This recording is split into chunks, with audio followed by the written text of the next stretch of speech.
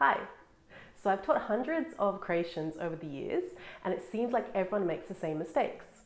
If you work in banking or some other financial institution, maybe accounting, this video is going to help you. You might have been making these mistakes without even realizing it. First of all, you didn't study economy, you studied economics. The economy is gospodarstvo and economics is ekonomija. So you have a degree in economics. Secondly, there are a few important words that a lot of people mispronounce. This word, how do you say it? If you said debt, that's wrong. The B is completely silent, so we say debt. Croatia is in debt.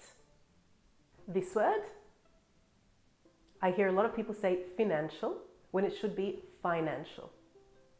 And the next one, many people in Croatia say corporate, but unfortunately that's wrong.